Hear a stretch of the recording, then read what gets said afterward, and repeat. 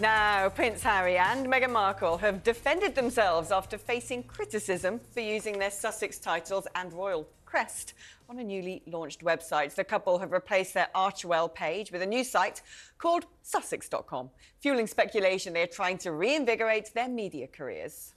But critics warn that using their royal titles and coat of arms for what appears to be a commercial purpose online could provoke complaints from the palace.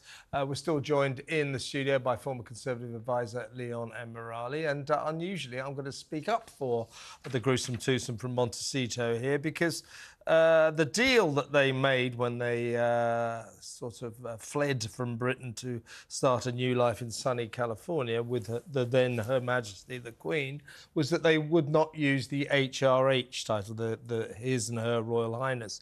Apart from that, I think they're free to use anything. I'm not saying that this website isn't rather gauche and isn't rather obviously an attempt to cash in on their royal status, but I don't believe they've broken the technicalities of their agreement. No, they might not have done, but they're doing the royal okey-cokey, aren't they? It's 1 foot in and it's 1 foot out. And I think that's ultimately what they've got to decide. Do they want to continue cashing in on their association with the royal family, which, as you say, Kevin, they're prerogative, but slightly distasteful in my view, as yours.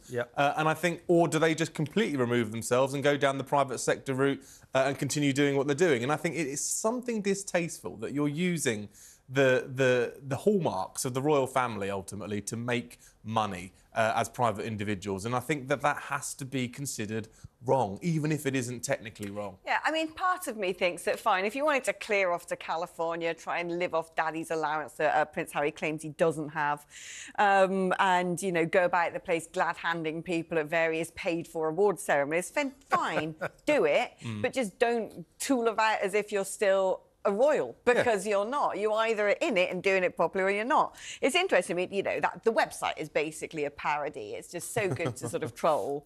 And when you look at the write-ups of who they are, what they've come from, you know, poor old Meghan once upon a time was eating gruel and now she's saving the world. Can you believe it? But Harry... Listen to the biography. Yeah, exactly. This is Prince Harry on himself. Right. The Duke of Sussex is a... Duke of Sausage? Whatever. Yeah, Duke of Sausage is a humanitarian, military veteran, mental health advocate and environmental campaigner. Really? Can't wait to get Meghan, apparently, the Duchess of Sussex, is a feminist and champion of human rights and gender equity, and apparently the company Archewell is promoting great causes through business. You know, the pomposity, the self-glorification here is on another level, isn't it? Kevin's given them an idea, I think. What about Harry and Meghan sausages as a new line of ways to make money? But I think that, you know, I'm quite sanguine about Harry and Meghan. I'm not exercised either way. I say that good for them if they want to leave the royal family.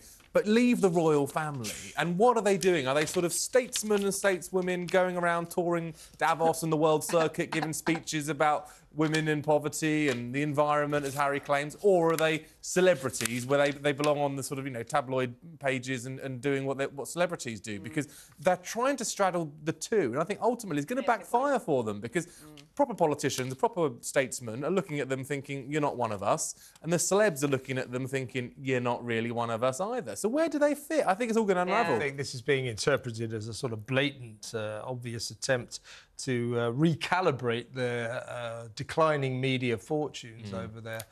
You know, new website, new life, new couple, come on, invest in us.